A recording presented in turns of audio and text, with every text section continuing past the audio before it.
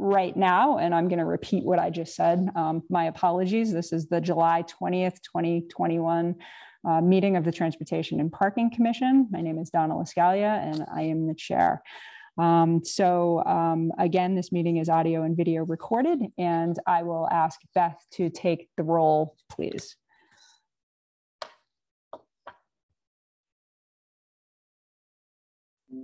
Hey, Donna, you are here. I can see. Donna, are you here? Yes.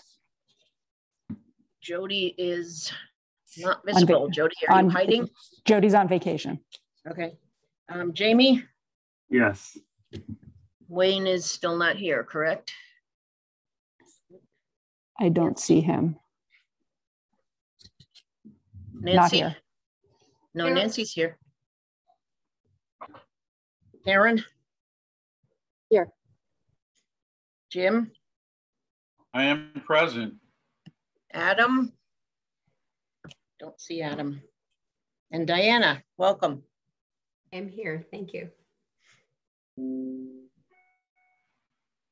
Okay, so that's 6, and we do have a quorum, so we can continue with the meeting. I'd like to invite any member of the public who's here who wishes to speak as part of public comment to do so now. In the event that you are here for a particular agenda item. We have Main Street, traffic calming on North Street, High Street, and an ordinance for Armory Street. You are also welcome to hold those comments until those agenda items actually come up. So is there any member of the public who'd like to speak on any topic to the commission? You can raise your virtual hand and we will recognize you if that's the case. Okay, I don't see any hands and I just want to make sure I'm not missing anybody. Okay, hearing none, we will move on to approval of the minutes from the prior meeting, which was May 18th, 2021. May I have a motion for a positive recommendation, please? A motion for positive recommendation of the meeting minutes, excuse me. I'll second. Is there any discussion about the minutes? Okay, hearing none. Beth, please call the roll. Anna? Yes. Jamie? Yes. Nancy? Yes. Karen? Yes. Jim? Yes. Diana? Yes. Okay, passes. Yep. Thank you, Beth. Okay, next is reports from departments and subcommittees. I will start by just saying a few words about DPW projects that are ongoing. It's a busy summer construction season. We replaced the water main on Atwood Drive and paved. The project is substantially complete. We're also working on the sewer line in the Masonic Street parking lot and on Amber Lane. We are remedying a failing sewer line, which passes through both the Masonic Street parking lot and Amber Lane. The sewer line serves multiple Main Street businesses and residents. Project also upgrades the water main to allow for enhanced fire flows and future sprinkler connections. The construction has begun and will be ongoing throughout the summer months. The lot is closed. Eversource is working there now to relocate a gas main. It's also a project in the Roundhouse parking lot for the rehabilitation and expansion of the Roundhouse lot. That project's being managed by Central Services. The DPW will be paving multiple city streets this summer, among them Pine Street, Warfield Place, Hayes Avenue, Meadow Street, and Loudville Road. Project includes pavement reclamation, drainage work, bridge repairs, intersection reconfiguration. That was actually discussed extensively at this commission, Pine, Maple, and Man Terrace. Pavement marking, sidewalk and curb ramp improvements, and curb work. Project has begun, contractor mobilized within the city limits last week. North Farms Road is also substantially complete, but we paved this road last year, about 2 miles. from Arcanum Field to the city limits with Williamsburg, and punch list items are ongoing right now. There are also Mass DOT projects, the King Street corridor, and also on Damon Road. Questions about those projects should be referred to Mass DOT District 2. Are there anyone else who has any updates for the commission?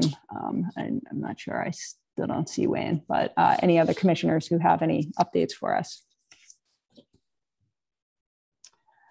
Okay, seeing none. Next, we'll move to matters before the commission. So 5A, Main Street for Everyone Steering Committee. There's a presentation on parking, transportation, and snow removal for Main Street, and Ben Wheel is here with us. So Ben, whenever you are ready, you are welcome to take it away. Yeah, give me 1 second to share my screen here.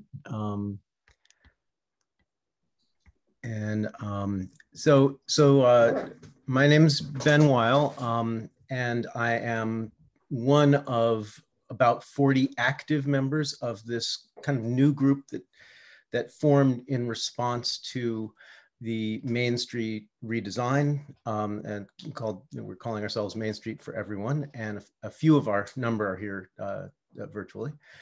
And so we have a lot of expertise in our group having to do with urban design and sustainability and those sorts of topics. I am a professor of building science at UMass, and I work kind of extensively with the city. I'm also on the Northampton Energy and Sustainability Commission. So I've kind of been involved with city government. And I will say that what I'm going to discuss has to do with Main Street, and I certainly have a point of view on the Main Street redesign, but the subject of parking management and snow removal actually go a little farther than that, and so I just want to make that clear.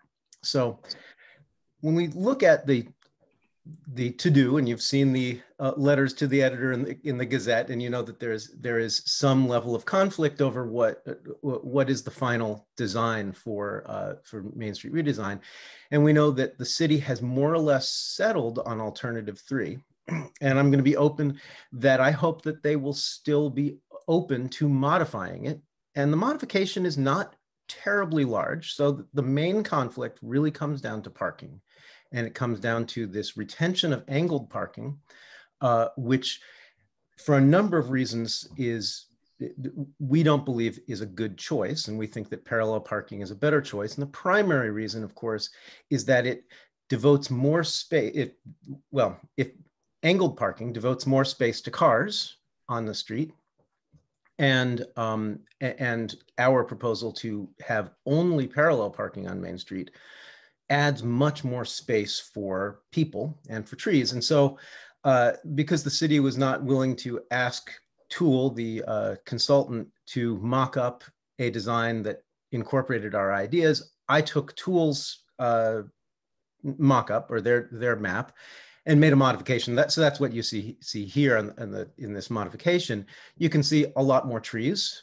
You can see the parallel parking kind of designated in there, and you can see more space for people. So this is what the conflict is about. And I do hope that the city will consider adjusting this particular decision. But as I said, there will be a reduction in parking on Main Street regardless. So the subject that I'm next going to talk about, which is parking management, is something that is going to you're going to need to deal with it regardless of what happens. And so that's why I think the sooner we get on this particular part, the better it is, and the less conflict we have over this question of parking. So first of all, let's remember that the reason that we are getting the grant from MassDOT to do this redesign project is because of the safety record of Main Street. So I went to MassDOT's data and I excluded all of the incidents, all of the crashes that had to do with intersections or had to do with tall vehicles hitting the railroad bridge. And I looked at the parts of Main Street where we have angled parking and the parts of Main Street where we had parallel parking, and I normalized for street length and vehicles per day. And what you can see is that we have more crashes. It's about 37% more dangerous where you have parallel parking. And this is roughly in line with the research from other communities. And you'll notice that most of the communities are out west because this business of angled parking really doesn't fit with a New England history and architecture and vernacular at all. But where you see these larger studies done out west, you see a similar ratio of accidents between angle and parallel parking. So if we care about safety, that's a reason to do away with angled parking once and for all. But regardless of what we end up doing, we are going to have conflict over parking, and we are going to have the same people who are upset about the concept of removing angled parking will be upset about the removal of any parking spaces. And so we need to really think about how do we manage parking. And so the challenges come down to two that I see are two. One is we have fears. We have fears about parking capacity reduction. And then we have this avoidance, which we've kind of kicked the can down the road and said, we'll solve this snow removal thing later, right?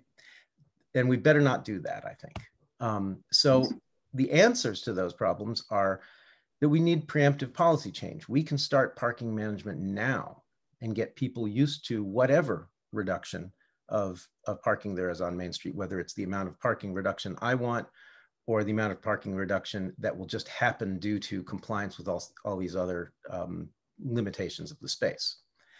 And then with regard to the snow removal, this is our opportunity to design so that we can reduce the problem. And I'm going to introduce kind of two ways of thinking about that. So first of all, with regard to parking capacity and fears, we have plenty of parking. So I got the data for the occupancy of the garage pre-pandemic, and I took the average of different times of day, of different times of the week. And there is no time when it's really more than 3/4 full on average. That doesn't mean that there aren't times when the space is at capacity, but it's kind of insane to design for this 1% or 2% of the year and then make this large investment when you can do other adaptations. And I'll get into what some of those can be. But for 87% of the year, there are more empty spaces in this one parking garage than all the possible on-street spaces on Main Street. So if you imagine that all of those spaces were empty, you still have more space in the parking garage for most of the year. A switch to parallel parking only loses less than 2% of total downtown parking of all the spots. So the issue is not that we don't have enough spots. The issue is getting people into them and getting the turnover to happen right. And that's the problem, is that people don't know where it is and they're not incentivized to use it. And there are a bunch of reasons for that. One is that there are perverse price signals. So 25-cent difference is simply too small to impact behavior. And in fact, that first hour free in the parking garage actually creates, and this is kind of well established in behavioral economics, it actually creates higher turnover because now you think of that first hour as free, but once that hour ticks down, you need to leave. And we actually see that in the data where you actually have periods of time when it's clear that there's more turnover. People are spending less than an hour in the garage. Whereas once you occupy a relatively inexpensive and very, very high value space on the street, you're going to hoard it. And you're going to stay there as long as you can. You're going to walk around and do every business that you can in town because you've finally got that space that's hard to get. And when it's free and you can basically, it's not enforced. So after 6 o'clock, people are going to stay there all night. So we could improve pricing, but if people don't know the differences in prices and they don't know where the parking is, then they're not going to go there. And so we have and congratulations to the city for installing these smart signs. They tell us how many spots are in the E.J. Gare parking garage. But to those coming from out of town, and surprisingly, a whole lot of our neighbors, a whole lot of people living in Northampton don't know about the parking garage. It's always shocking to me when I discuss this with people, how many, or lived here 8 years and only discovered it in year 8, so having signs that actually direct you to the parking garage and the other places to park in downtown would be really helpful. Then you need a comparison. You need to know, well, but are there a bunch of empty spots on Main Street? And the answer is almost always going to be no. And that will help you decide quickly, oh, I think I'll go to that parking garage and look, there's a sign that's going to tell me, here's the number of spaces and here's how to get to this off-street parking site. And it's going to be this much cheaper than parking on the street. So that's the type of information you need to have a market effect. So I am not the first person to come up with these ideas, not by a long shot. And so back in 2015, there was a pretty decent parking management study done. And I've looked at, at the relevant the recommendations from the study. And we were supposed to, by now, have increased it to $1.50, the price on Main Street, and it's at $1. So we're about a third of the way there, but we're behind. They say we should change the enforcement of Main Street from 8 p.m. And delay meter start times. In other words, there's no demand for parking at 7 a.m., so there's no reason to enforce it, and there's no reason to charge for it. But we haven't implemented the recommendations from this parking management study that we paid for. This is a really important one. Retain a signage and graphics consultant to improve wayfinding. They found the same thing that I found as a resident, which is that people don't know where the parking is, and they don't know how to get to it. And of course, they, at that time in 2015, recommended pay-by-plate meters, but we have a parking app. So we have it, but we're not really using it as much as we could. So we have this potential to use it. And then they also recommended to phase out the free hour in the garage. So basically, we could do well simply by working with them. So here's the question is, what is the right price for on-street parking? And so when I look for this, what I want to know is, what is the price elasticity of parking? In other words, what is the change in the price that would cause people to make a different choice about parking? And when we think about that, we've got 2 different categories to think about. We need to know, is a mode change possible? And if we have only one mode, so if we can't switch to riding a bike or getting on a bus or whatever it is, we're only going to be coming in by car, then we know that we're still going to have to look at this comparison between the price for a parking spot, say on the street, and the price for a parking spot somewhere else. And then of course there's no mode shift in parking. So what we have is a situation where most people are coming in cars. We would like to push them towards switching modes, right? That's a general sustainability policy of the city. But I took a meta-analysis, and what I like about meta-analysis is this looks at about 50 studies, and they build a regression to try and find, well, what do all these studies say in common? And the basic answer is the elasticity of parking occupancy is about -0.3. So what that means is that we need a 1% change to create a 1% change in on-street demand. We need to increase the price difference by about 3 times. So at peak parking, we need roughly a 10% change to assure that we have about 80% of the on-street spaces occupied, but no more than 80%. So if we were to take the current price difference, which is 25 cents, and multiply it by 3, and then we want to get this 10% change, we would require a $7.50 per hour parking, which I think would probably cause some upset, right? People would probably not like that here.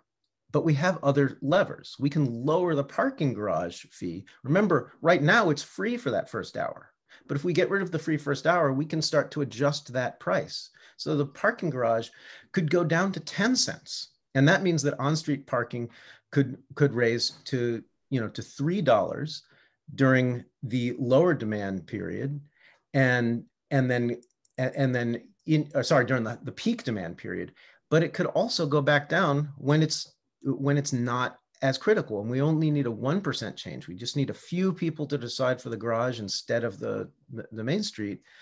We can do well on a 75% difference. So the garage could go up to 50 cents, which, remember, right now we're charging nothing. So I think this probably ends up being a money maker for the city while causing more people to find parking faster. And then, it ramps up and down relative to the peak. And you could do this dynamically, but you could also simply post new hours, and you could say, well, here's what the price is going to be, and then it changes. But we have this parking app, we have the dynamic signage, we could have good, additions to those dynamic signage, and that way we could really use prices to manage our parking.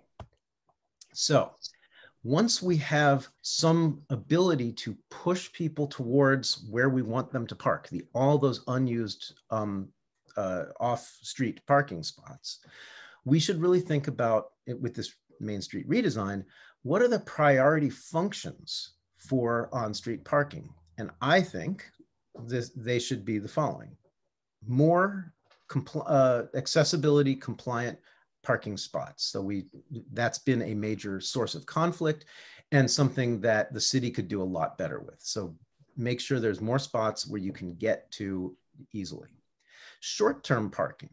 So we want rapid turnover, and in fact, the merchants benefit from rapid turnover. So if you had more short-term parking spots so that customers could pick up larger items from merchants, or they can get takeout, that benefits the merchants and the customers.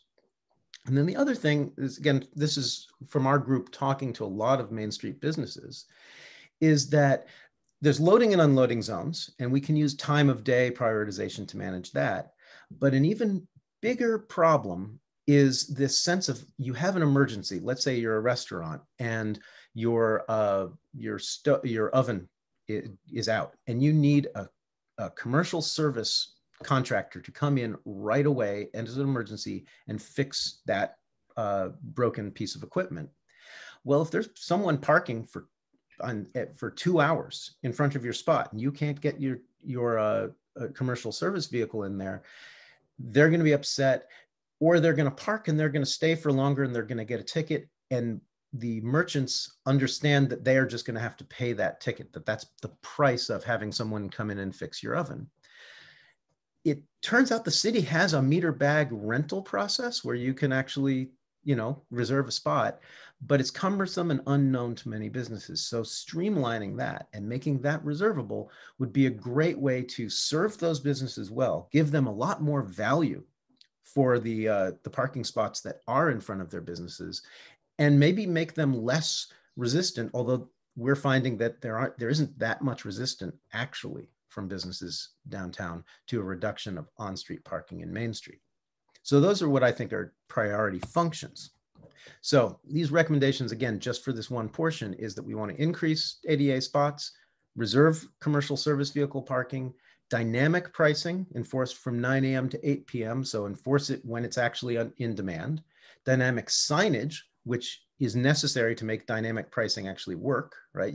Markets need information and price signals, and then integration with the parking app and pay by plate and other sorts of things that we should be investing in now, so that we can implement them after, before the Main Street redesign, and so everyone is comfortable with them when that happens, and you don't get a lot of blowback once we've gotten that thing. That said, we should advocate for elimination of angle parking on Main Street, because if we implement these other ideas, we have plenty of ways to get people to parking that they need, get people into downtown, and therefore we don't need the extra spaces that those angle parkings would provide. So this is another insight about angled parking. So the top image is a Google Earth image of Main Street over here. And the bottom image is clip art of a parking lot. What we have is a parking lot. And that's why we manage snow the way that owners of parking lots manage snow, which is already not great. But once you reduce the number of lanes, and that center lane is really for turning and for emergency vehicles, I'm not so sure that we should be storing snow down the middle of our city street once we've done this redesign. And so we really need to think about how are we going to deal with the snow and invest in it now. So here's another reason why angled parking impacts this decision. So angled parking takes up more space. It requires a wider drive lane because you need more parking and unparking space. It's just, this is what I learned from Tool, the consultant who's working on this project for us. And parallel parking requires, it's a standard urban feature. So what you see is a 20-foot difference in the cross section between these two choices. And this is a choice being made now, right? By December, we get our 25% design that determines where those curbs are. And basically we need to plow, as 4 cars, the space between the curbs. So that's a 20-foot cross section. So let's imagine a 1-foot snow event. So for every 1 foot of street length, angled parking adds 20 cubic feet of snow. The section currently planned for angled parking is 586 feet. I love doing math on Zoom. So multiply that by 20, that's almost 12,000 cubic feet of additional snow that's additional snow that needs to be removed compared to if we just had parallel parking. Now, Donna can correct me on this because I'm making these guesstimates. I think a DPW truck has a capacity of about 420 cubic feet, which would mean if you wanted to remove all of that additional snow and had to get it away from the site, that's 28 additional trips. If I'm wrong, I'm glad to get more accurate data on this, but it's somewhere in that ballpark anyway. Donna? Yeah, thanks, Ben. And I certainly can't exactly corroborate those numbers. But what I can tell you is that when we haul snow, the level of effort is far in excess of 28 dump trucks. So this is just the difference. Yeah, I mean, it's a massive mobilization, and I have no reason to doubt your numbers, though we can certainly refine them, and I can speak a little bit more about that, when you're done with your presentation. Yeah, I appreciate that. So, but the point then carries that at least when this decision to go with angled versus parallel parking imposes essentially forever a big additional cost and challenge for removing snow. And what we can expect is larger snow events followed by, freeze-thaw events, followed by melting, followed by freezing, which contributes, of course, to potholes. So the better we control this snow now, the better off we are. And so we can plan for this. So first of all, hey, didn't we just change what we're doing with the space, and don't we have to get rid of the snow on the sidewalks and bike lanes? Well, the first thing to say is that there is no difference in the amount of sidewalk you have to clear and the amount of bike lane you have to clear between angled and parallel parking. That remains the same. So we're not looking at a difference. On the other hand, we should think about this because that's still snow that somebody has to move from where it is to somewhere else. And if we're not going to store it in the middle of the street, which I think we shouldn't, that this is still a problem to think about. And I think that we should consider snow melt. And the reason for that is that sidewalk and bike lanes are suitable. They're not going to be, you're not going to have a big heavy truck riding on them. So they're suitable for concrete or permeable paving. Permeable paving actually will benefit the trees that we're hoping to add to Main Street and do a good subsoil conditions. The basic concept of snow melt, and I can certainly go into this more in detail if someone wants, is that you have hydronic tubes that circulate a heated glycol water mix to raise the temperature of the surface only when it's below freezing and there's liquid falling. It has generally a lower cost of ownership, although it's expensive to install. The typical ROI is 0.12. So that means you're thinking about a simple payback of something like 8 years. The heat source, unlike a DPW truck, which right now is going to run on diesel, the heat source can be electrically driven heat pumps that can be powered by renewable energy and can also connect to any other storage medium that we want, including taking rejected heat from, say, restaurants. It could be integrated into a larger district energy system, which is not something the city's considering right now, but I am hoping to encourage the city to consider this. So whether it was now or later, simply a glycol-filled loop of water can be integrated into just about any system. The big savings is actually reduced liability, because you don't have to get a person with equipment out to make sure the sidewalk is cleared and salted. It will do it automatically. More importantly, or equally importantly, no salt, which means those new trees will actually probably survive. And we can even use it for heat extraction during the summer. Basically, you run the water and you dump heat into the ground or wherever you're disposing of heat. And so as we get hotter and hotter summers, we can actually cool downtown using its sidewalks and bike lanes. So this is not a wild and crazy idea. The sidewalks in Anchorage, Alaska use snow melt. They're heavily used in Albany, New York and Toronto, Canada. They're typically used in places where, actually, I guess this first picture here, you can see that's handicapped zones in Albany. And so typically where you really, really don't want a slip and fall problem, that's where people have invested. So vehicle ramps. So it's fairly common, and we could talk about it. So these are the recommendations that I'm pushing, which is to eliminate angle parking based on safety and the annual savings associated with a number of things, but certainly associated with snow melt or with snow clearing. To include snow melt system for sidewalks and the cycle track in the Main Street design details.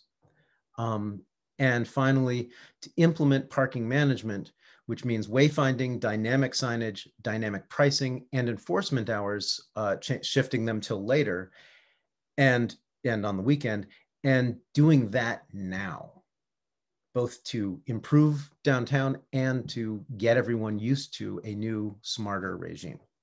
So that's my story.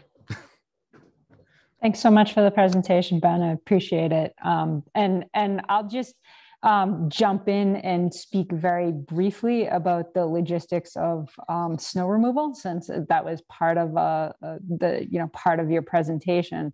And I'll kind of start from the beginning. It starts snowing and we have 58 plow routes that we run in the city.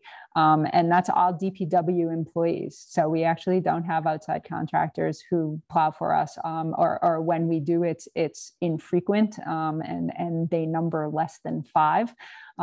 So these are all employees driving DPW trucks, and to push snow on a wide thoroughfare like Main Street requires a level of effort that's far more significant than a residential neighborhood, certainly. And we have to have weight in those trucks. We operate with a grader, we operate with wing plows, and we have sanders that are actually in the back of our trucks. So when we need to haul snow, when we need to remove snow, or let me back up for a second, our level of effort, anytime we have a storm, the 12-inch storm that you referenced as part of your presentation, our number one priority is to clear the roadway so that everyone can travel on the roadway. And we have 160 miles of roadway in the city that we have to clear. So that's our number one priority. And then what we have to do is double back and say, okay, where is parking restricted? And now how are we going to haul that snow? And that actually requires sometimes we can run 20, 24 hours just trying to clear the roadways. Then what we have to do is change over all of our equipment. So we have to take those dump trucks that have sanders in the back of them. We actually have to remove those sanders and change over, remove and store those sanders so that we can actually put snow in the back of the dump truck and then haul it from wherever we're trying to haul it from. Primarily the central business district and Florence and occasionally some smaller residential streets, depending on snowpack. So the logistics and the level of effort associated with hauling snow are significant, and there is often a lead time on that. Depending on how bad the snowstorm is, there has to be a little recoup time for the staff to get to a place where they're able to operate. And that operation is typically overnight. So when we haul out of Main Street, many of you may know, it's a midnight start because we have to implement parking bans. So that's just a little bit of without really commentary on what we should do and how we should do it, that's actually the logistics of our snow removal operations and actually just the reality of the situation that we're faced with how we move snow around Northampton. So I just want to fill in that blank for those who may not be aware of how we have to operate. I will at this point open it up to other commissioners who have questions or comments for Ben on his presentation. Anyone on the commission have any comments for Ben? Okay, Nancy, I see your hand. Right, I would like to clarify that we do use the Park Mobile app, and that is a very popular way to pay for parking. In fact, it's more than half of the payments that are made through the Park Mobile app. We also did an extensive wayfinding review with a consultant, and which resulted in more standardized signage and greater signage to point the public towards outside parking lots in an attempt to create greater turnover in the closer to the downtown business district, so as to accommodate customers and the merchants would have the greater turnover for their customers. I just wanted to clarify those 2 points. Thank you. Thanks, Nancy. Diana, did I see your hand? Go ahead. Yes, I had a question for Mr. Weil or perhaps the other commissioners. With the alternative 3 plan that's been proposed, having a 2-way left turn in the middle of the street, the snow melt system, it looks like it really is just focused on the portion of the roadway that is just the bike lane.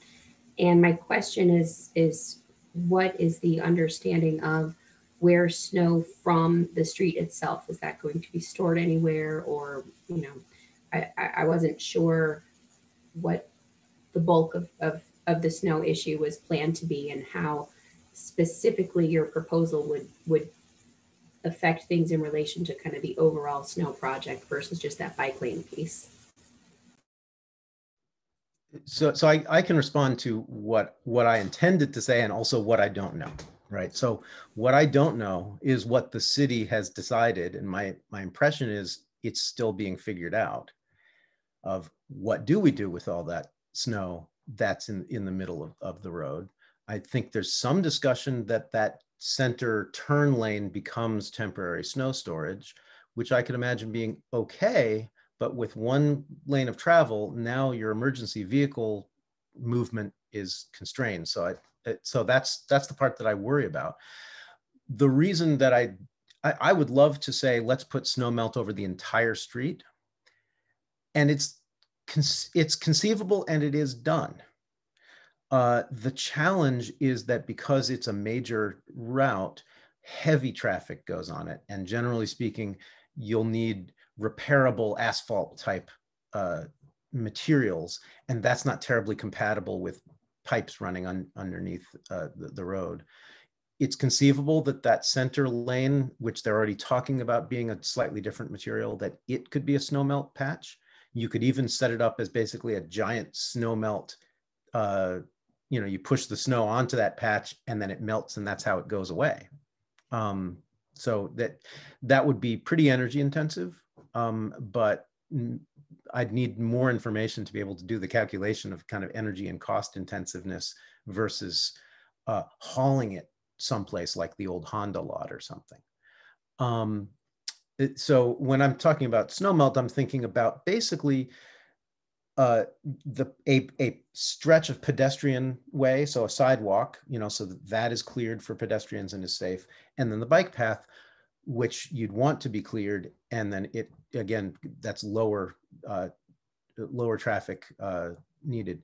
You could also put it in the parking spaces, because then again, you're not usually putting high-speed traffic with heavy trucks. So that's another place where you could, again, my vision is let's reduce the size of the problem so that then whatever problem we have to still solve is smaller. And that's solved by reducing the space taken up between those curbs. Thank you. Yeah, and I'll also just add, you know, when we plow major straightaways, so think King Street, we're plowing in tandem. So we're running two of the biggest trucks we have, you know, almost away if you watch like how Mass DOT plows the interstate, you know, so we're running trucks staggered but simultaneous, and we are pushing the snow out of the street in a way that forces it to the sides of the roadway, and you know, opening that main thoroughfare up. And when we double back to pick snow on Main Street, you know, it's a very sort of automatic operation. Everything's, you know, very straight line. There's not a lot of pockets for snow to get lost in. And so things are a little bit easier for us, or things are a lot of bit easier for us. You know, the straighter lines that we have to work with, the better. So, I mean, one of the other considerations, you know, on Main Street is, you know, the creation of pockets. It, you know, definitely creates a scenario where we cannot move snow in the way that I just described. So it's more of a sort of, you know, pardon the hand gestures here, but, you know, it's sort of a more zigzag operation that loses its efficiency and also loses a little bit more of snow load off to the side instead of just pushing it and you have a natural disbursement. So I just wanted to mention that while we're having the snow conversation. Any other, Councilor Nash, I see your hand. Thank you, Director. So I have you know, I appreciate the presentation and the ideas that are being expressed here. My question has to do with what we can do with this information and this discussion beyond having a discussion at the TPC.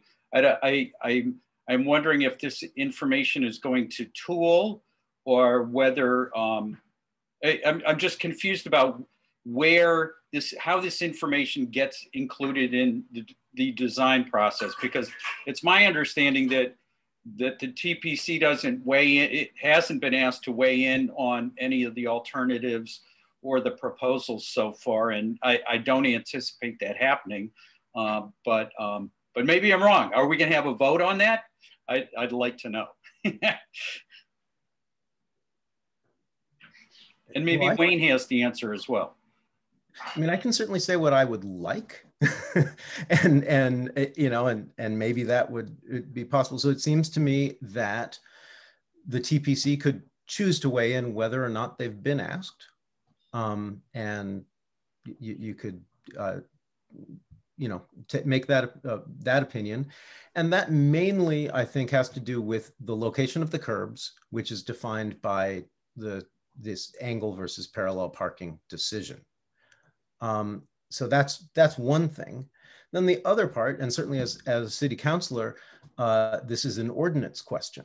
So it's true, as Nancy said, we've adopted the Park Mobile. I use it, I like it, but the price is what the price is. So we've got the tool, but we're not using the price signal. And we have somewhat better signage, but without a price signal, there's no incentive to go there. So if you combine the price signals, which could be the ones I recommend, or could be some, some variation on those, but that basic concept of applying a price signal that's big enough to give people an incentive and the information to get there, right? So both parts have to be there. That's something that could be an ordinance. That's something that could be implemented right away. So they're really two separate things. And yeah, I know that Wayne is here, and I know that there's a general feeling that it's that the discussion is closed. But I think that it is worth people raising their voices to open it back up again with regard to angle versus parallel parking. Okay, Wayne, I see your hand up. You want to hop in here? Sure. So let me just use the 3 points that Ben raised sort of to address each of those things. The first is, because I think making downtown vibrant is certainly an all of the above strategy. I agree with almost everything Ben said about the parking management. I think that's critical, but frankly, I think that's critical under any solution. I mean, Ben said this and I don't disagree. There's not enough parking to serve all the merchants on Main Street. There never was, there never will be. And so parking management is critical. Yes, we have the smart signs. Yes, as Nancy said, we've invested in wayfinding, but there needs to be more as part of our downtown recovery. We've asked the team there to think about parking management. So I think, no question that's needed. Snow removal is definitely not my area, so I really can't comment on that. But I can say, remember, Main Street is full of infrastructure, gas, water, sewer. It needs more stormwater. And so doing sort of an, underground snow melt stuff is probably the most complicated place in the entire city to do that in terms of complicated infrastructure. Doesn't mean it's not possible. I know it's a challenge. Again, not my area. In terms of the overall design, I think we're still in a information gathering phase. I think one of the key, so we're listening to a lot of different people out there. I think one of the keys about the mayor saying we're going with angle parking is we still don't know how many parking spaces we're going to lose for things like truck loading and unloading areas, because it's not going to be in the center. For areas where the distance between crosswalks is so short that angle parking may actually not give you any more parking than parallel parking. And almost certainly, absolutely certainly, we're going to lose parking spots as we make it safer. So we've asked DPW to write an ordinance that will come before this committee, assuming I'm not putting pressure on Maggie. Maggie's the one doing all the heavy lifting, to write an ordinance, hopefully before you guys, to drop 5 parking spots that are the least safe parking spots downtown, where cars back up into crosswalks or block the view of crosswalks. And this is sort of, I think, our hope that we can have it all, right? We hear from merchants who want angle parking. We hear from people who are more comfortable doing angle parking than parallel parking. But then we hear from Ben and a lot of others, Ben is certainly not alone, that we want more space for other uses. We may get space in different ways, and that's the part we're still assessing. And let's say, for example, each crosswalk, again, make this up, don't quote me on this, but just think about this out loud. If we need to make the crosswalk safe, it may well be that the curb extensions for each crosswalk are going to be 25 or 30 feet wide. And that's going to be room for sidewalk and street trees and outdoor dining on the curb extension, right? Because we don't want cars backing out to it. So until we know that, first, we don't know how many parking spots we're really losing. And second, we don't know if we can achieve the legitimate goals for Main Street for everyone in different ways. So I think the overall decision the mayor's made is we're sticking with angle parking, but it's not going to work everywhere. So there's going to be more loss of angle parking. Some individual spots might have to be parallel for it to work. So I think we're just at the point of listening and doing that assessment going forward. Thanks, Wayne. Jamie, I see your hand up. Yeah, hi, thank you. Ben, thanks for your presentation and all the work that you and Main Street for Everyone has done here. I appreciate your bringing that to us. You mentioned that many business owners downtown don't care for angled parking and would be fine with the parallel parking. Where does that information come from? And has anyone done a survey of that formally? Well, there are other people from our group who might be able to answer this better than I. But there's been a group of us who've basically gone to, I think, probably certainly all of the first level and many of the upper level businesses. And we have at this point, I think, about 50 of them who have signed on to our decision, or our design ideas, like on our website. So if you go to mainstreetforeveryone.org, main ST for everyone, they're listed. So that's the ones who are putting their name on the design ideas that we have. I know that there is another group that, thank you, Elena. She put it in the chat. There's another group that is in favor of angled parking and generally not pleased with changes in general. They claim 60, but those businesses have not put their names on anything. So that's the information I have. I know that there's a petition, but that is not just businesses, that's signers. Okay, so it sounds like more study should be done on that issue. If it is open for conversation. Thank you.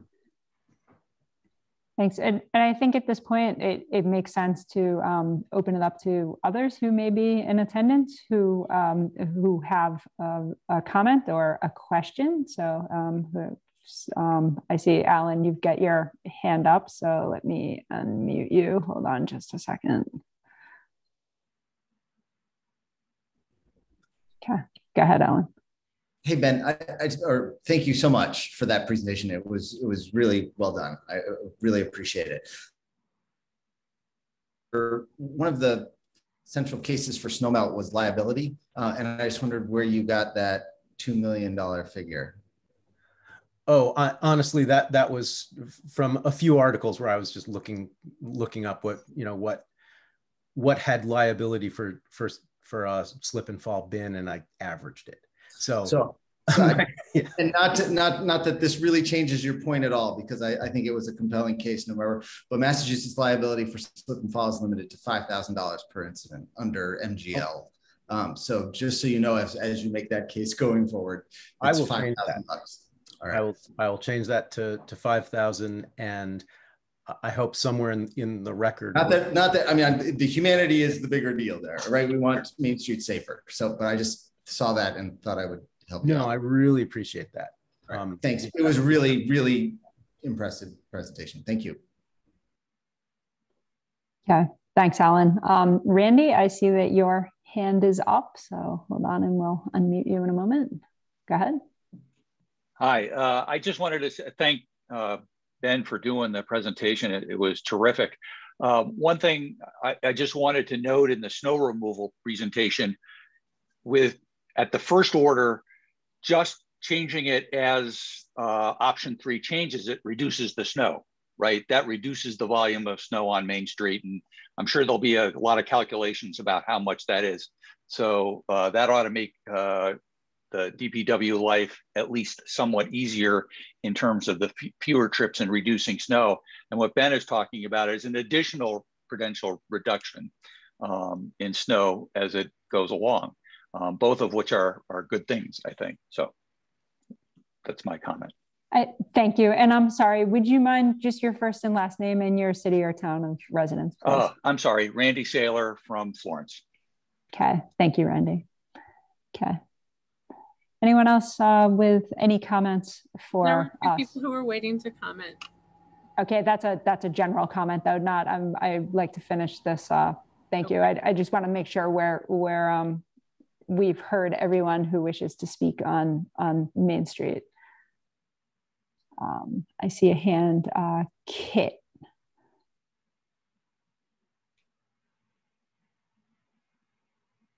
We're gonna unmute you here. Okay, my name's Kit Sangbus. I live in Northampton and I go downtown a lot.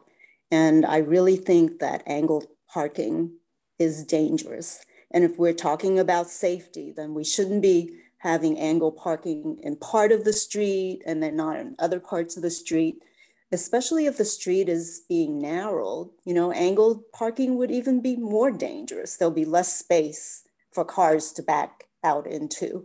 Every time I'm riding my bike downtown or I'm walking, I'm afraid that someone is going to back up into me. Also, there is, you know, if you just look around at towns, a busy street, you would never find angled parking on a real busy city street. It's just sort of ridiculous. If you want to park angled parking, go to the garage, go to the parking lots. I really think that it's kind of a really privileged thing for cars to insist on having angled parking, which is dangerous on Main Street. Thank you. Thank you for your comment. I see one hand, Selena, I apologize if that's not how you pronounce your name. And I just want to finish comment on Main Street. Is your comment about the Main Street agenda item? We will unmute you here.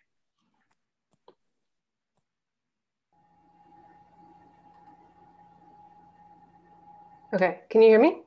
Yes, we can hear you. I messaged Cynthia. I was having trouble logging into Zoom, into the Zoom link, but it's about Main Street and Leeds, so it's not on this item. Okay. Yeah. Let's. I just want to finish up this agenda item, and then we'll recognize you. Okay. Is there anybody else who wishes to comment on Main Street in downtown? Okay. Seeing and hearing none, Ben, again, thank you for your presentation. We appreciate that. We will make sure that in our conversations with Tool that this information is shared with them.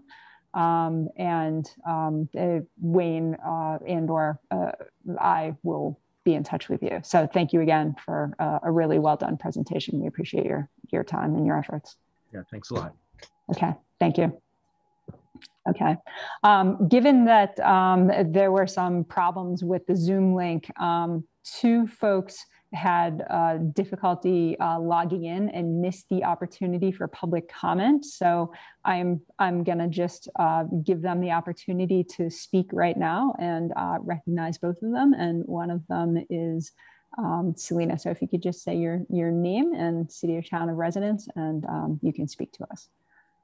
Go ahead.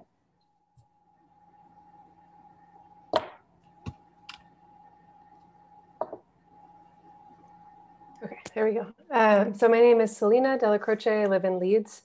I wasn't aware of the earlier meeting on this, so I missed the vote on timing before the recent ordinance was passed. But just as a reminder, there was an ordinance passed that banned parking on one side of the street, and that's what I'd like to speak to. So I'm a renter. Our property, I live at 185 Main Street, second floor, and we don't have any off-street parking. It's a rental. And so we rely on street parking in order to have somewhere to go, and I rely on my car to get to work and the doctors and different things. And so the initial concern that I had that I voiced in a letter to City Council before the ordinance passed was that were a number of them, but I hope that those were heard, but I'm going to focus instead on some of the issues that have come up in addition to initial issues that I foresaw, which the most obvious of them is that there's nowhere to park for me when they're swimming. And so I can't count on having somewhere to come home to. The parking is banned on this side of the street. It's banned down the block. It's banned on the other street. So it's not like I can just I'm being lazy and I can just park down the street and come home. There's nowhere for me to leave my car and nowhere for me to come home or unload groceries or anything like that. So because I rent, I can't make an investment in the property. The landlord doesn't want to put in a parking lot. I really do rely on street parking. And that's been a big issue. Another issue is that the side of the street that is allowed for parking floods. I'm not sure, maybe at the end, I don't know if I have sharing capabilities, but I do have a picture. I do not. But it floods on the other side of the street. And so what happens is all of our cars, and it's not just my apartment, it's my apartment, 185 downstairs, then the 183 doesn't have sufficient parking. So you'll always see like 5 or 6 or 7 cars parked across from this unit for those of us who rent and rely on street parking. And so we, like our cars, I mean, I'm worried about damage to my car because it's been raining basically nonstop for 3 weeks. I'm basically forced to park on top of water when in giant puddles when there's dry street parking on the other side, but I can't park there anymore because it's prohibited. And I have family here. My mom is 70 years old and has health issues. And so when initially I was concerned about her, if she comes to visit, like she's not gonna have anywhere to park. So I can't actually have my mom come and visit me because I don't have a driveway. And in addition to that, she did come and park across the street because it was raining. There was parking because swimmers generally, people aren't going swimming in the rain, so there are more spots. But my mom like stepped into this huge puddle.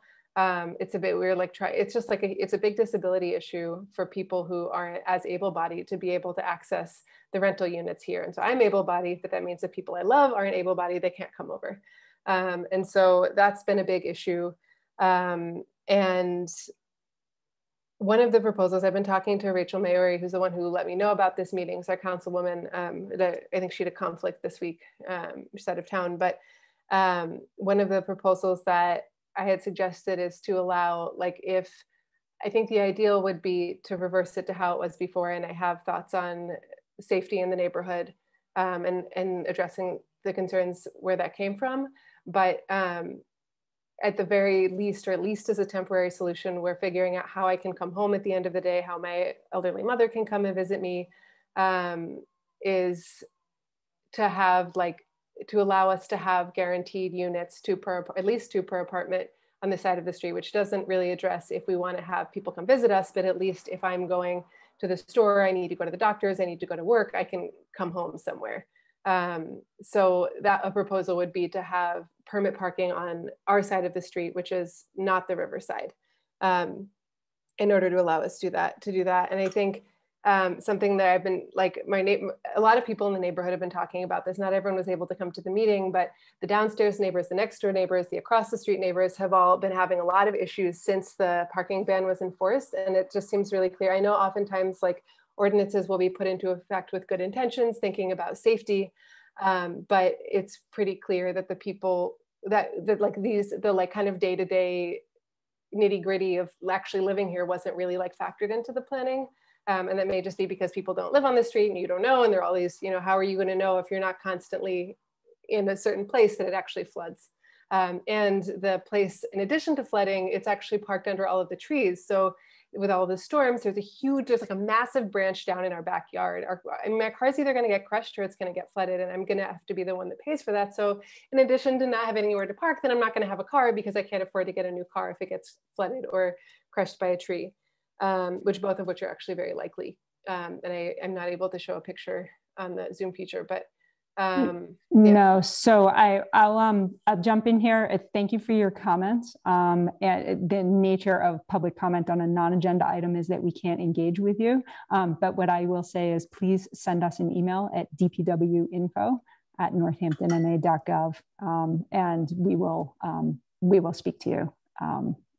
And Cindy can put that right in the chat for you, so you don't have to write quickly. So thank you very much for your comments. Thank you. I see one more hand, and that is Emmeline.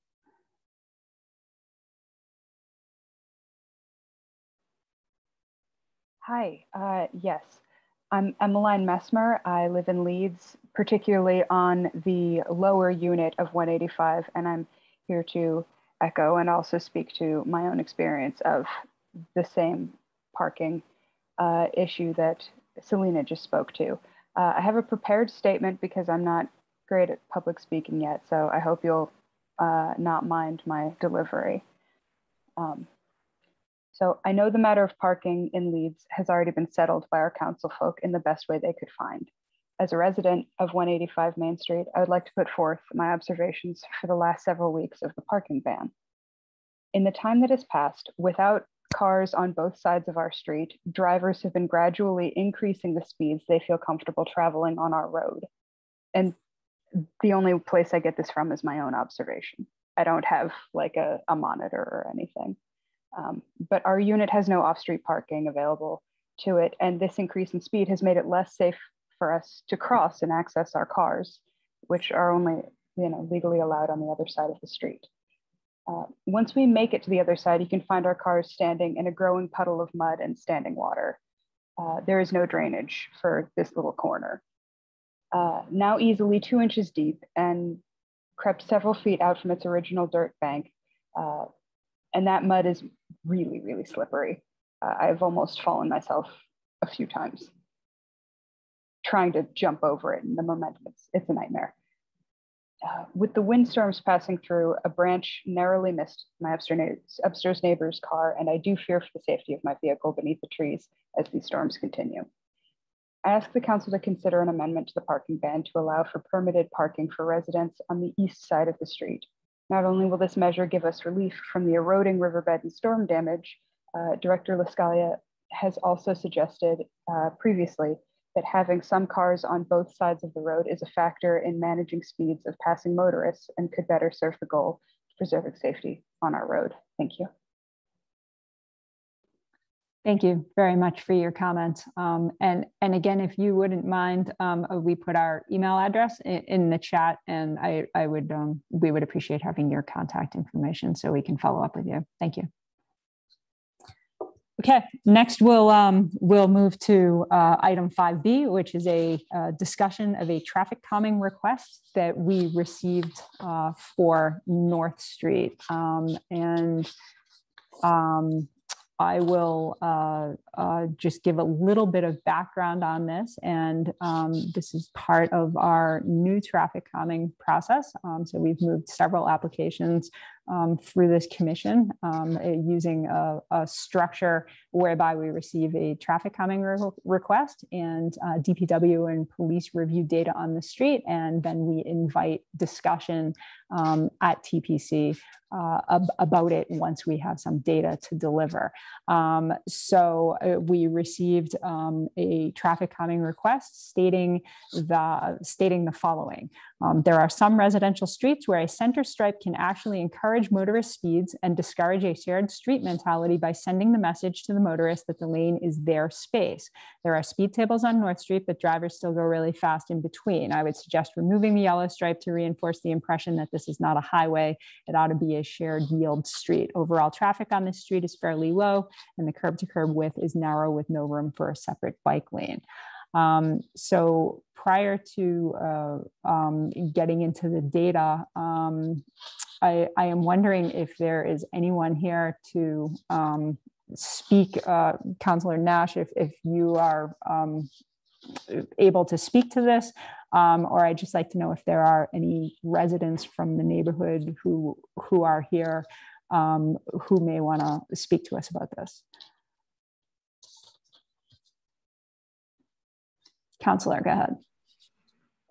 Thank you, Director. I really, I haven't been contacted directly by this constituent, and that I am interested in hearing, you know,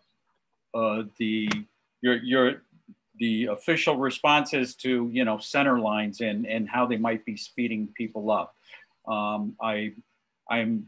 I've always been under the impression that they actually help slow people down by narrowing the travel lane. And anyway, thank you. Yeah, thank you, Councilor.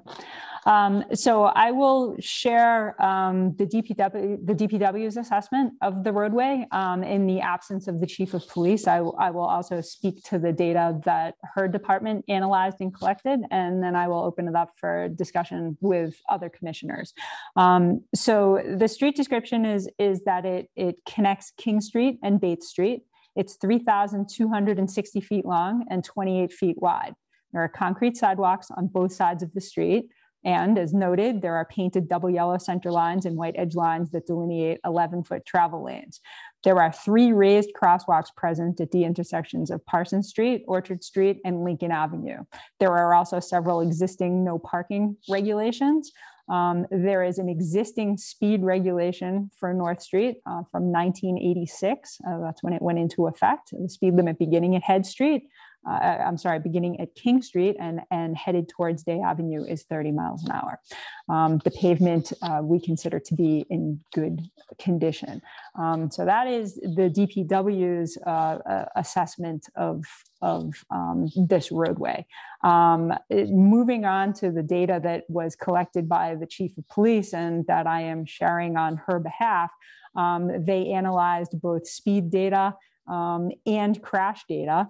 And they collected covert speed data back in September for 1 week. During the collection period, 13,067 vehicles were analyzed. The average speed was 27 miles an hour, and only 3% of the vehicles were determined to be enforceable violations.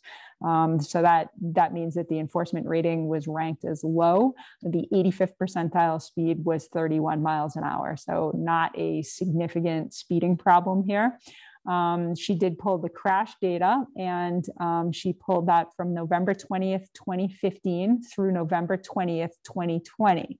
A total of 12 collisions occurred, 1 in 2015, 4 in 2016, 2 in 2017, 1 in 2018, 3 in 2019, and 1 in 2020. 1 collision involved personal injury. Upon reviewing the collision data, it was determined that 3 collisions involved a truck striking the railroad bridge. 3 collisions were actually on King Street at the intersection with North Street. 3 collisions were at North Street at Market Street and involved a minor rear end at the stop sign, an OUI crash, and a driver who failed to fully stop at the stop sign and pulled in front of a car on Market Street. These 9 collisions did not occur in the area that was identified by the resident in their traffic calming request. The remaining 3 collisions involved a driver who lost control of their vehicle and struck a pole near 84 North Street. This was caused by driver error and poor vehicle equipment, namely bald tires. There was a 3-car collision at the intersection with Elizabeth Street. A vehicle had stopped to turn, and a second vehicle stopped behind that one. The third vehicle struck the stopped vehicle. Speed and inadequate following distance likely contributed to this collision. And then the final one was a pizza delivery driver who stopped in the middle of the travel lane and attempted to drive in reverse after driving by the address of the delivery. That vehicle was rear-ended. So those are the police department's review of, again, collision and speed data. Generally, Counselor, to answer your question, we do view line striping as a traffic calming measure and actually do implement line striping as part of an effort to sort of visually narrow the roadway and show drivers, where they're supposed to be. Sometimes folks can sort of wander onto the wrong side of the road or make poor choices with turning radiuses and so on. Our assessment is based on that data that I just presented, and I will open it up to the commission if anyone has any comments or questions on that.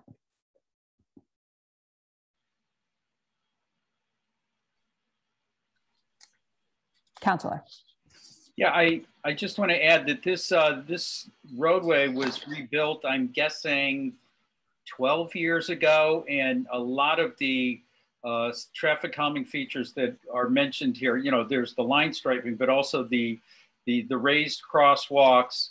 I believe the street was narrowed as well, and there's lots of new pedestrian amenities that have been built in, that were included in that rebuild, and that the street has kind of been a model street as to, like, I think everybody would like their street to be rebuilt like North Street. And I think the data here reflects that that rebuild and the current design, as far as the 27 miles per hour being the average speed limit, shows that it's pretty effective. And so yeah, so I let's build more roads like this, Director. Thank you. Thank you. Any other commissioners have any questions or comments about North Street based on what we've discussed?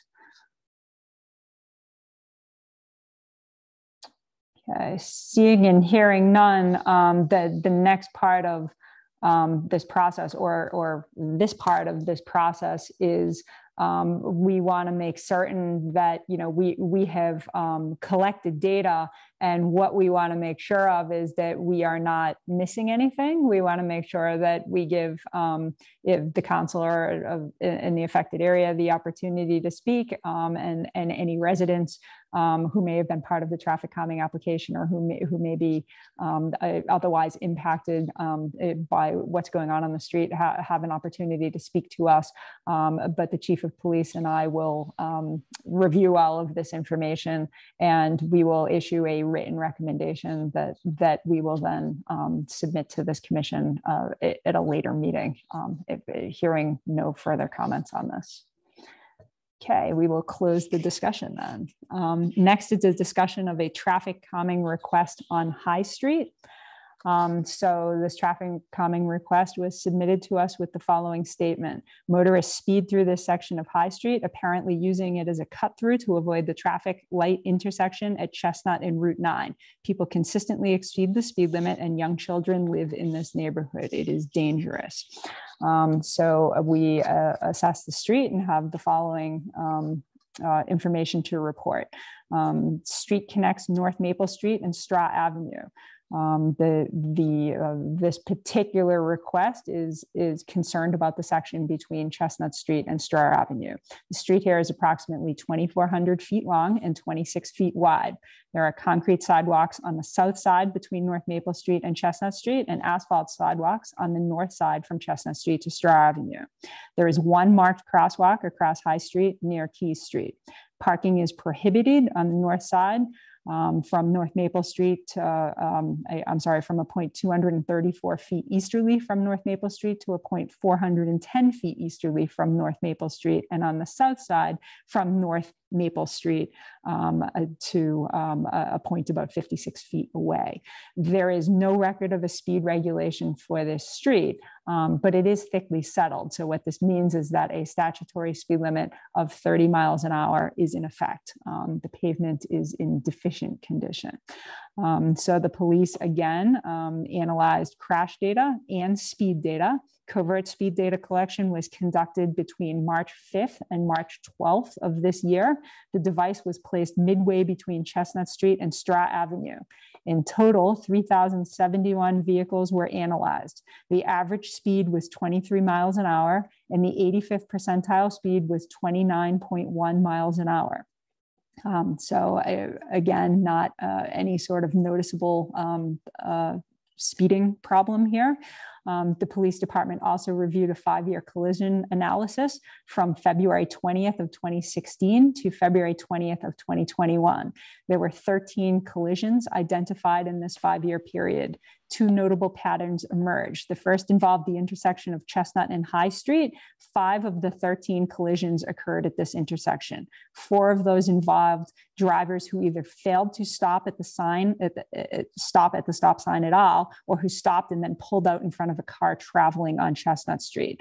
The second pattern detected was that 6 of the collisions involved vehicles striking parked vehicles that were parked at or near 110 High Street just after the intersection with Keys Street. None of the 13 collisions resulted in personal injury, and speed was not identified as a significant factor in these collisions. I'm wondering if there is anyone here from that neighborhood who has anything further to share with us on this. I think I see 2 hands.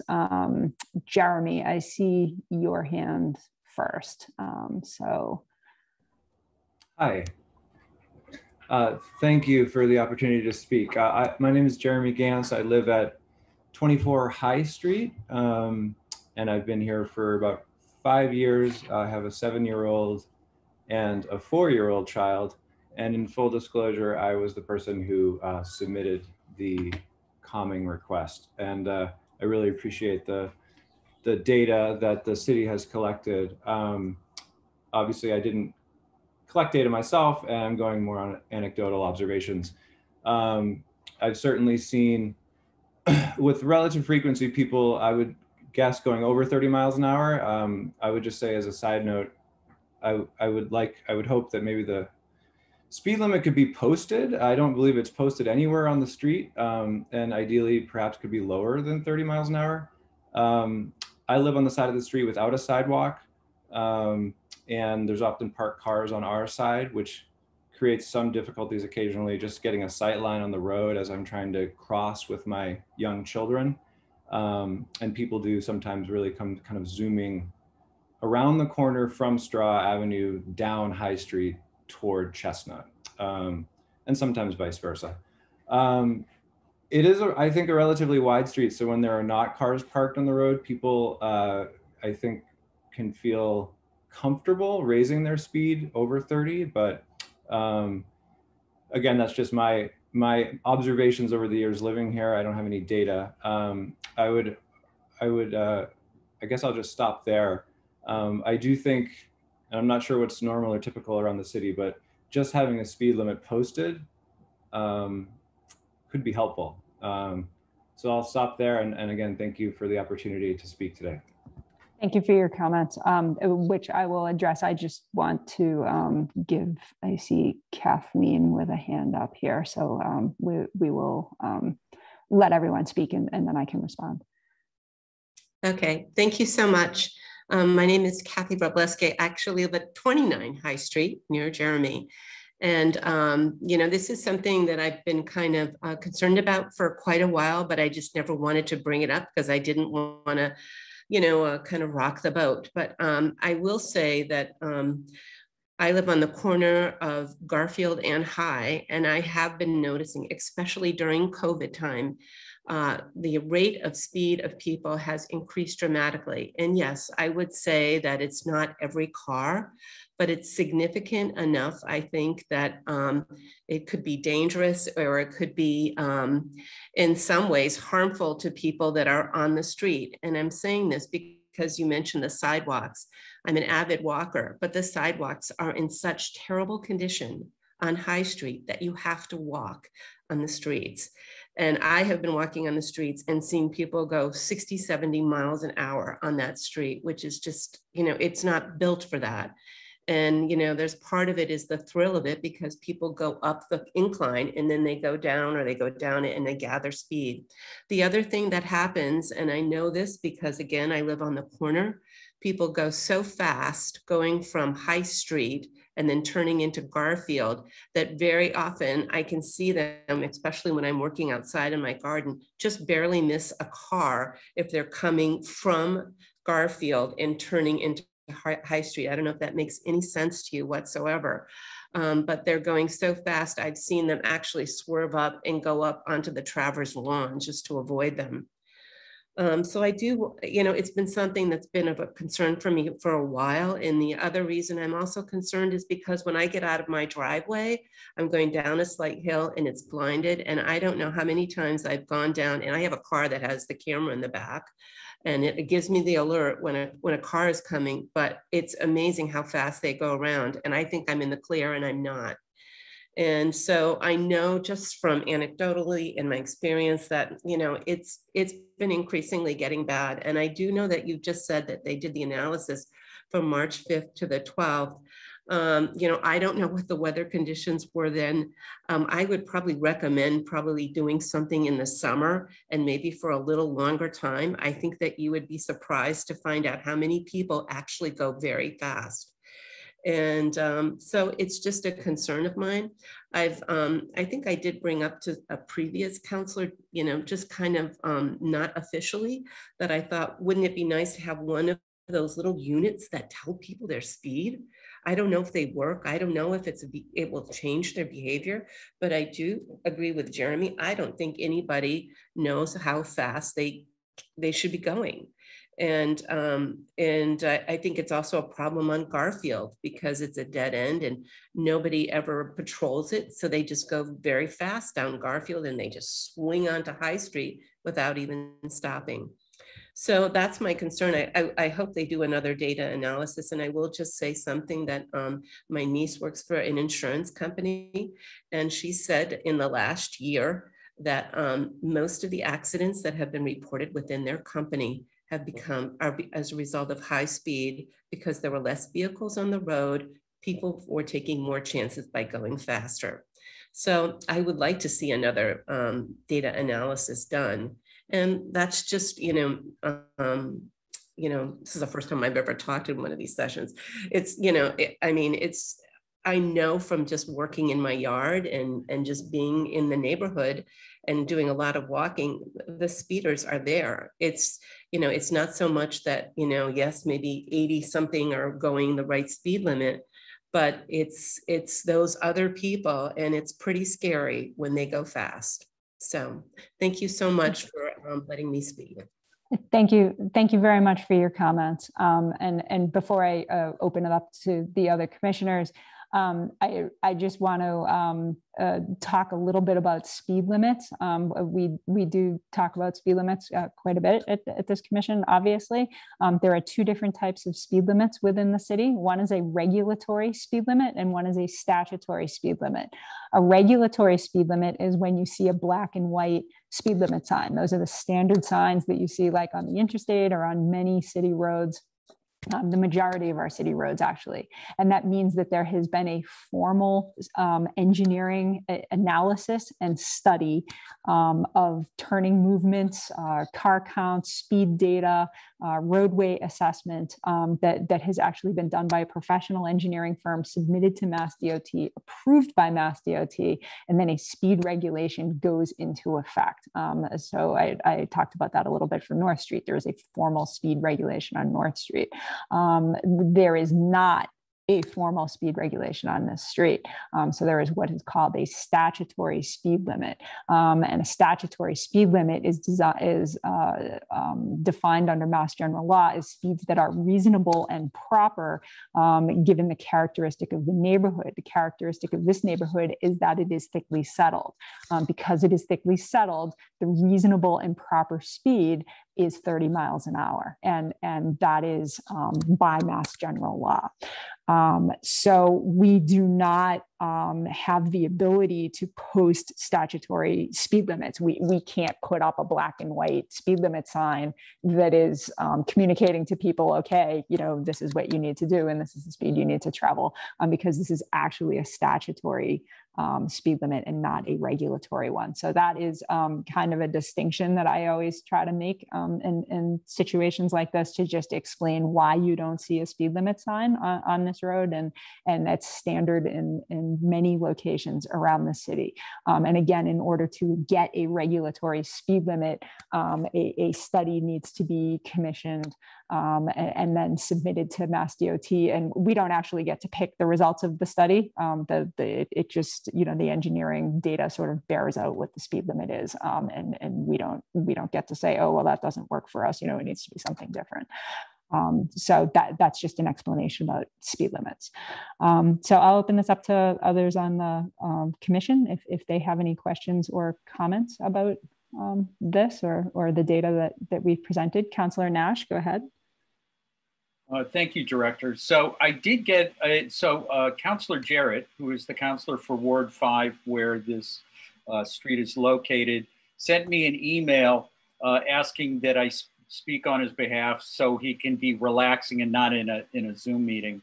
And that, what he'd like me to relay, and I share his views on this, that the speed limit on this street is 30 miles an hour, and that we both agree that it would be great if there were a way to reduce that speed limit further.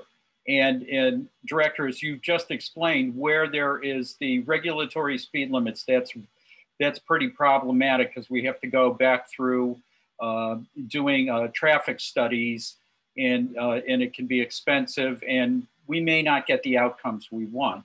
But this being a situation where there's a statutory speed limit, it may be one of those situations where, where we consider accepting that 25-mile-an-hour speed limit and we can possibly, we can lower the speed limit, but then to the residents, we have no way of posting that speed limit. It's the tree falling in the forest, does anybody hear it type of situation. So anyway, so Councilor Jarrett just wanted me to say that he fully expected that the traffic calming study results would be that everybody's pretty much adhering to the travel speed, but also that he thinks that we as a city should be thinking about ways to lower our speed limits, and I'm on board with him with that. Thank you. Okay, thank you, Councilor. Diana, did I see your hand raised? Yeah, go ahead. Thanks, Donna. I apologize if I missed this the first time around, but I was curious about whether the March 5th study registered a peak speed, or what was the top speed that was caught on that roadway. I do not have the top speed data. I have a report that was written by the chief, so I'm sort of communicating her data, but I'm sorry that DPW is not the one that collects the data, so I'm not able to answer that detailed question, but we could certainly continue this conversation at another TPC meeting and get into more detail on that. Thank you. Any other members of the commission have any comments? Councilor Foster, go ahead. Yeah, I'm trying to picture it, but Donna, when you mentioned that 6 of the accidents involved parked cars and one section of High Street there, and I'm sorry, I'm not able to picture it in my mind, but I'm wondering if you have any thoughts and recommendations about that one stretch where cars are parked, if there's anything we could do differently with the roadway there. Well, I think that, part of the reason that we want to talk about this at the commission, and that I also want to hear from residents, is, I mean, we've obviously got a little bit of a cluster here, that we're not aware of until we actually review the data, which is why, we want to review the data. I can't speak to the phenomenon that's happening here, but what I would say our next steps would be is further analysis of this particular stretch of roadway to determine, there's obviously a narrowing effect going on here, or, there's some phenomenon that's happening that is creating a crash cluster. And that's what we need to try to parse out here. So I just wanted to, hear what everyone had to say. And then we have to go back and look at this a little bit more closely. So that's the sort of the value of this process, is really just listening, so that we can make more informed decisions. So I don't have an answer to your question right now, but obviously there's some further review that we need to do here.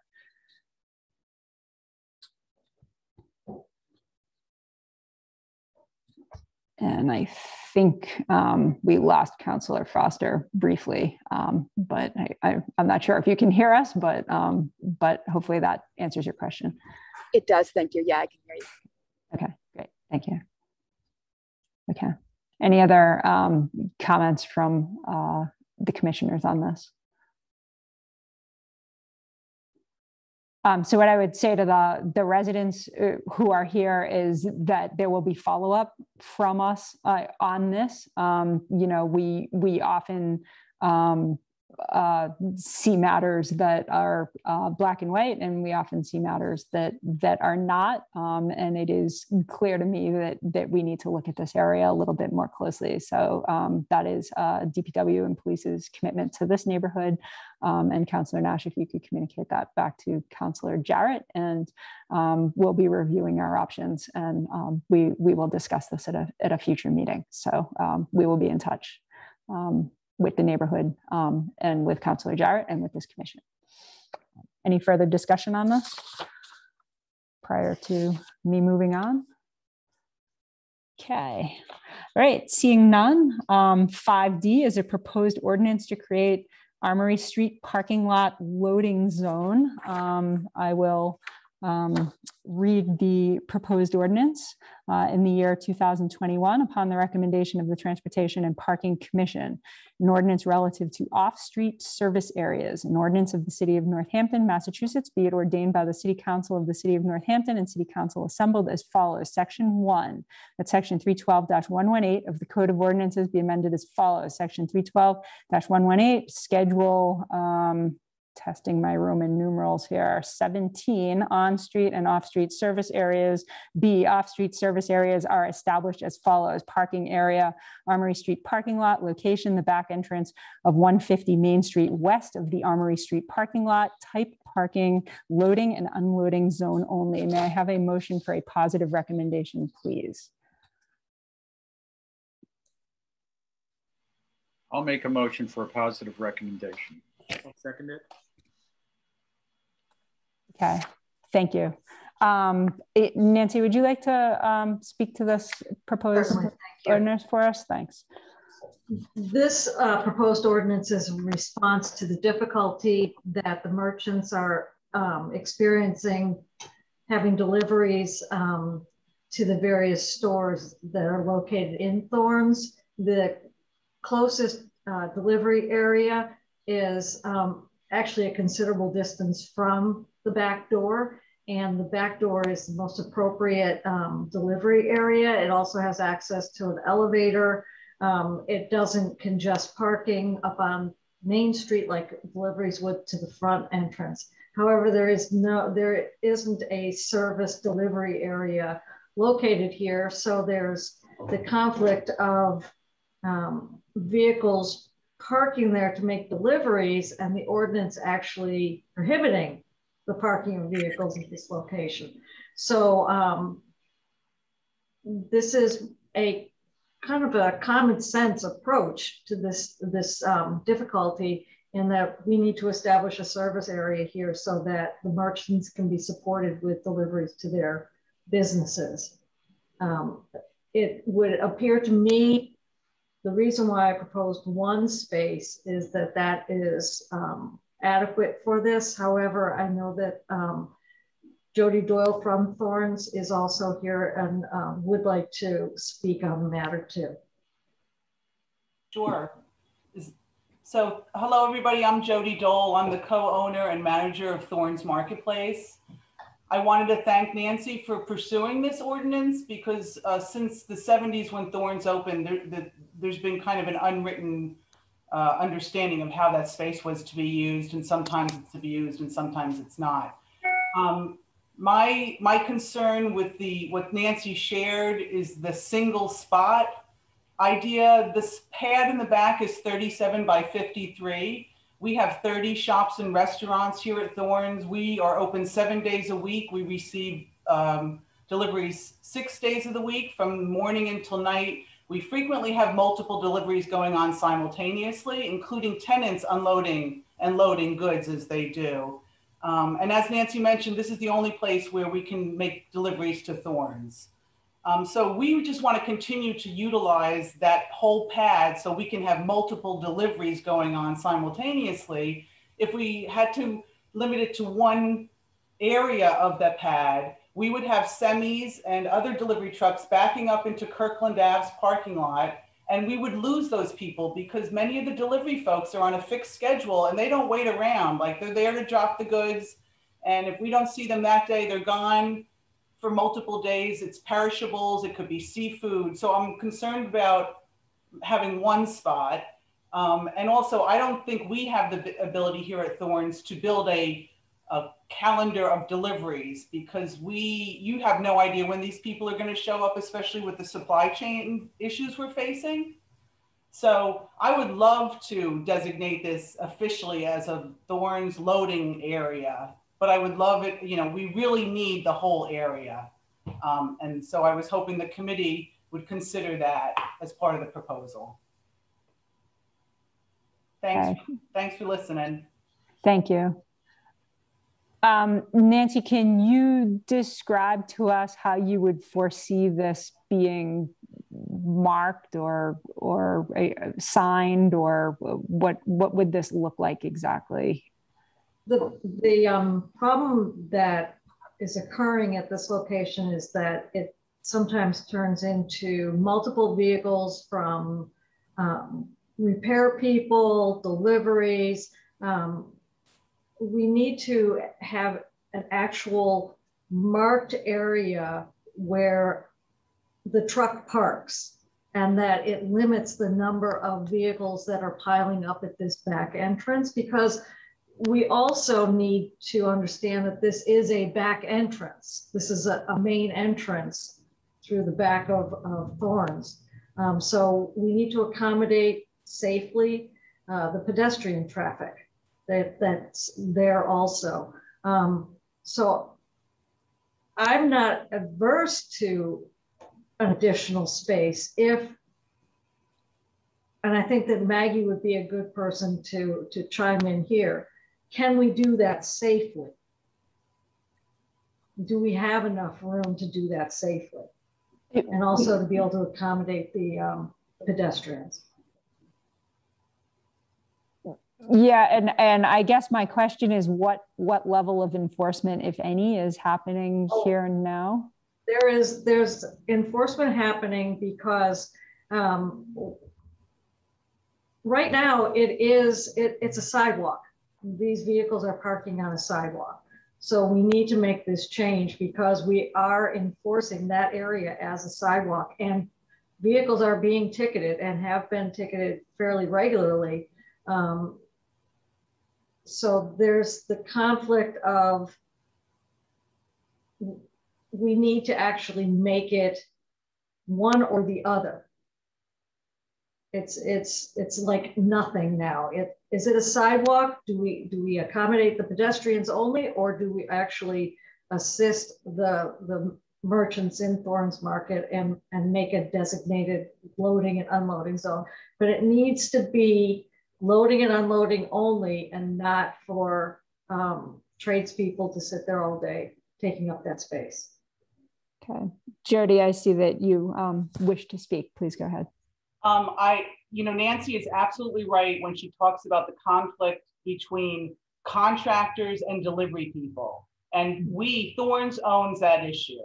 And I spoke to Nancy today and said, we can clean the contractors out of that space. I have no problem taking care of that for us. But we still need those 3 spots, because sometimes this picture doesn't show it. You can get back 3 trucks into there to take deliveries. There is a 9-foot sidewalk behind those steel barriers underneath that awning. And this curb in the front with the pavers, that's 8 feet wide. So you have pedestrian availability on the front and the back. The question is, do they need it along a regulated side, Or can they go around the bushes where the sidewalk goes and then walk under the awning, which a lot do as well. So, yeah. Thanks again. Okay, thank you. Councillor Nash, go ahead. So to be clear, initially when I looked at the ordinance and the proposed ordinance and I drove through the area today, I thought we were essentially extending the loading zone, because on the street here, this is all no parking. And so I pictured that's what we were doing. But if you could go back to showing that UPS truck, is that what we're talking about, allowing people to back into there? Is that what this ordinance would allow? Right, what the proposed ordinance is to put a delivery spot just in front. I was envisioning that it would be just in front of where this UPS vehicle is. Yeah. So that if you were to pull that UPS vehicle forward, you would have a designated space there to make deliveries. And for one vehicle? For one vehicle. But that's not what Jody was saying. I thought she said the whole area. Well, she is requesting that this whole area be made a delivery zone. Go ahead, Councillor. And this whole area, like where the UPS truck is, that is city property? Yes. Okay. And we will buy it from the city if they're willing to sell it to us. I'm not kidding. I'm not kidding. I don't think we have the authority to do that in this meeting. Not at this meeting, but maybe another one.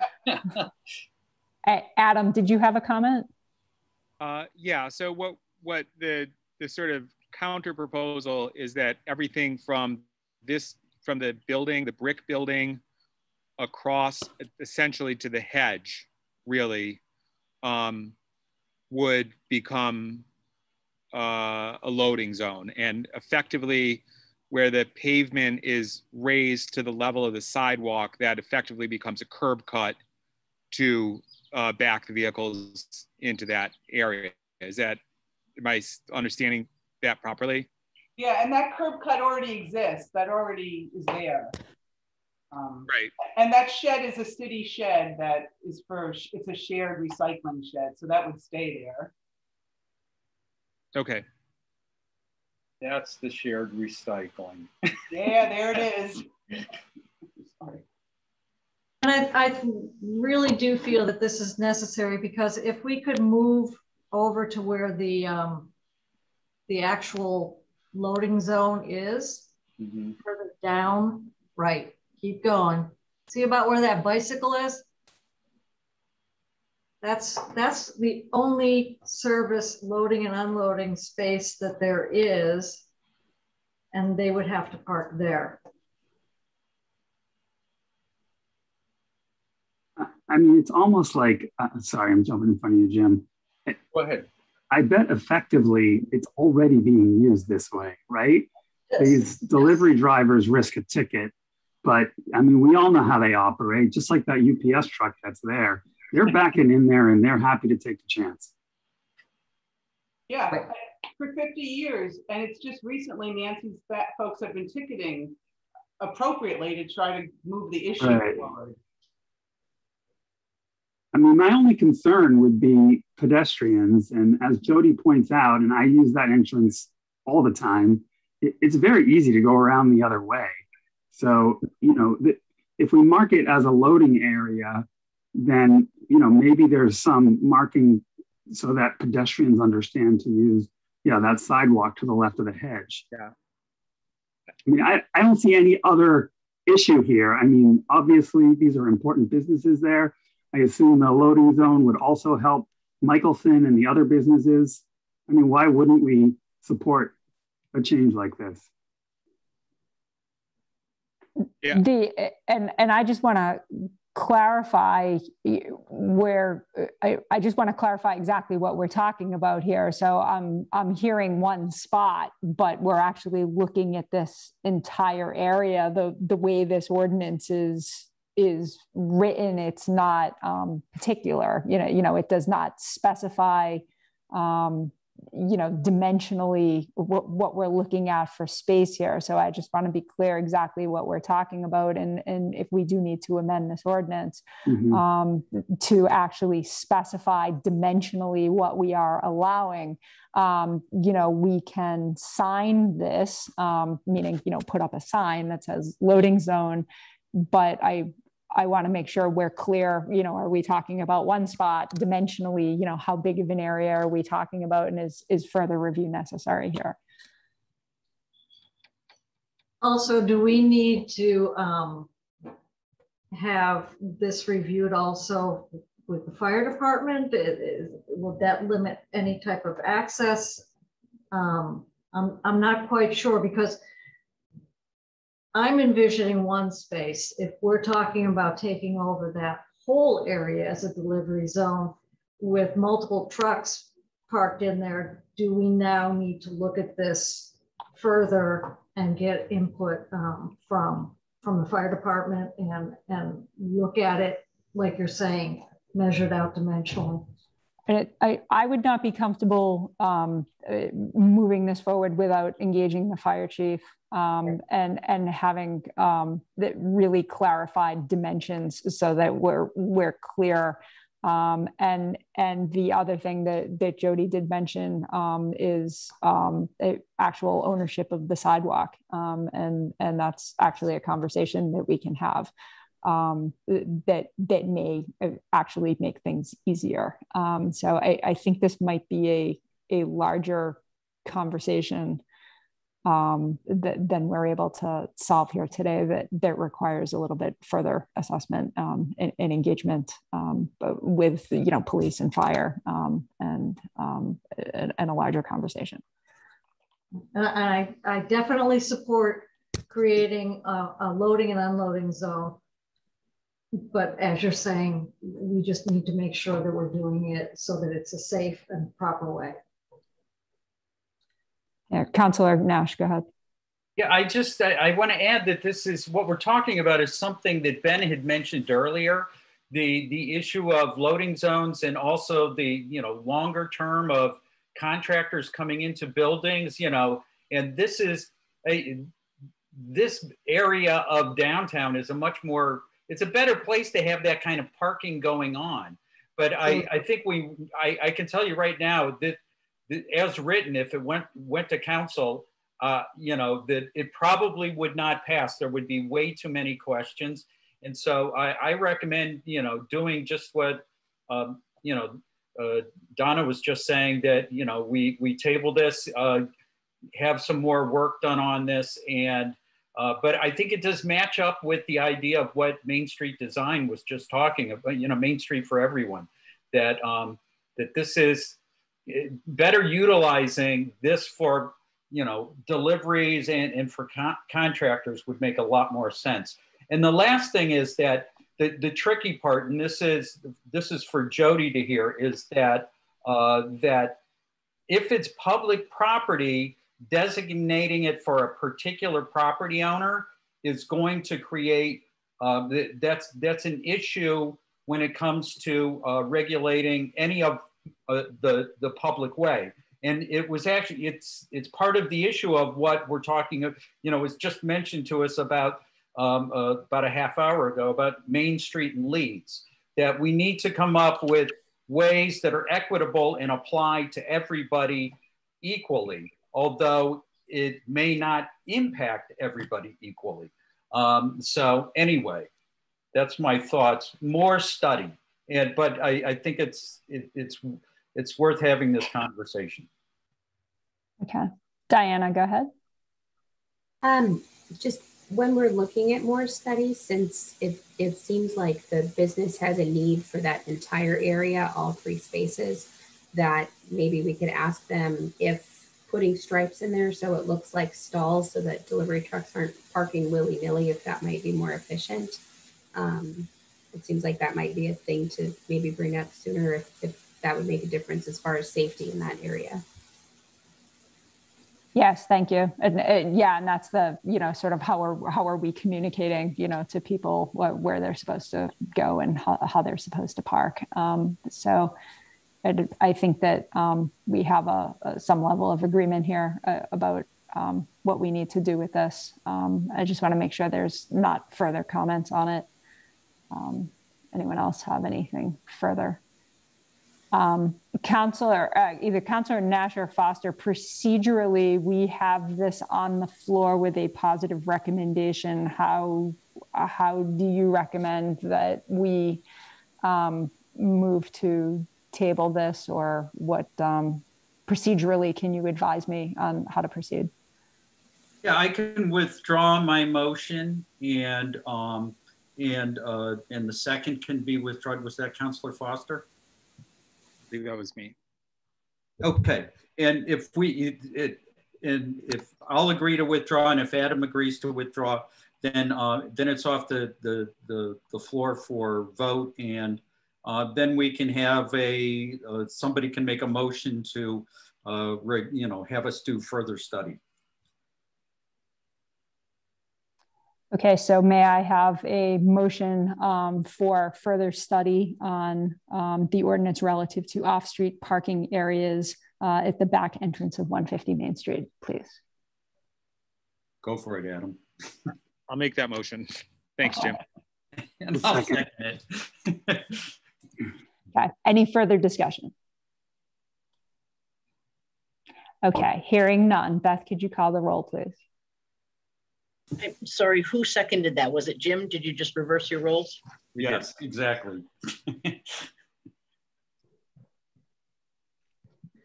Donna? Yes. Jamie? Yes. Wayne? Yes. Nancy? Yes. Karen? Yes. Jim? Yes. Adam? Yes. Diana? Yes. Passes unanimously with 8 votes. Okay, thank you, Beth. Okay, there'll be Nancy. We'll follow up with this, and Jody, we will be in touch. Okay. Thank you very much. Okay, thank you. Next is new business, reserved for matters not reasonably anticipated. Does anyone have any new business? Okay, hearing none, may I have a motion to adjourn, please? I'll make a motion to adjourn. Second. And I hope that, all right. Okay, Beth, you all set? Nancy seconded that? Okay. That was Jim and Nancy? Yes. Okay, any discussion? Okay, hearing none, please call the roll. Donna? Yes. Jamie? Yes. Wayne? Yes. Nancy? Yes. Karen? Yes. Jim? Yes. Adam? Yes. Diana? Yes. Okay, thank you all. We'll see you next month. Take care. Bye-bye.